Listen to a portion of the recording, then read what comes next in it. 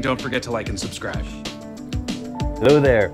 Dexter, New Blood, Too Many Tuna Sandwiches, I think it was called. Something about tuna sandwiches, something about there are many tuna sandwiches.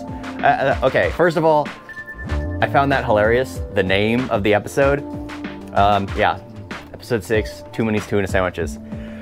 Okay, where to begin? It basically picks up after, well, I forgot her name, the not detective, the cop, Dexter's girlfriend finds out who he is. He's pulled in for questioning, and yeah, everything's just going. She's trying to figure out answers why she couldn't trust him, and he's basically giving these heartfelt, actual emotion. Like, I was feeling sorry for Dexter. I was like, oh my gosh. When you think about it that way, he literally tried to kill himself. It's like, oh my gosh, poor guy. And then she goes back to the fact that they're just like, well, you lied to me, and then just like everything he said that was emotionally impactful, she doesn't care. Yeah, Harrison didn't leave because of, okay, I need to really remember characters' names. Harrison didn't leave because the other serial killer allowed him to stick around, basically convinced him to stick around.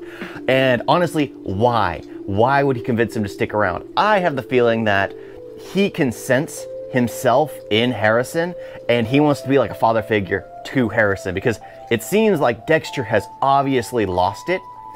He's not well at, like he even mentions it himself in this episode, he can't see serial killers for what they were. I mean, if anyone's watched Dexter, they could tell, every episode, at the beginning of the season, he could immediately tell who they were. He could smell it or feel it off of them, just a weird vibe, like literally the same vibe he gave off. He could tell it was them. Dokes could sense that vibe too, but heck.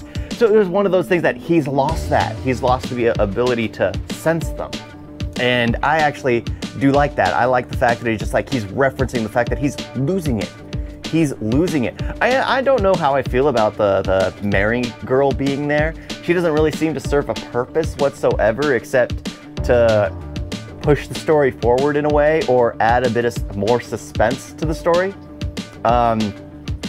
And of course, she puts herself in a precarious situation. It's just like, why would you knowingly go to this place in the middle of nowhere and follow this person down the steps? It's just like, there's a lot of stupid right there in that one moment. And I'm like, no, or at least turn on your tracker or something. You just let it be known where you're going. Yeah, so I really do enjoy where this is going. I mean, the cliffhanger at the end too, because it's just like, you realize, because I knew it when going into it, it's just like, yeah, they're gonna bring Dexter Morgan in to take care of this. She is going to call for Dexter Morgan, because she wants like a professional. So she's gonna call Dexter Morgan in, his ex at this point is gonna call Dexter Morgan in. Then Harrison continues to show that he has a monster. The problem is, he shows it to the wrong people, or to everybody, and doesn't address it to his father. But the problem is, his father doesn't address the monster he has to his son. So it's kind of like they're both stuck in this limbo period where they're refusing to admit to one another that they themselves are a monster. That way, Dexter could take the joy in training Harrison. Oh, I'm excited to see where this goes. I am really excited to see where this goes.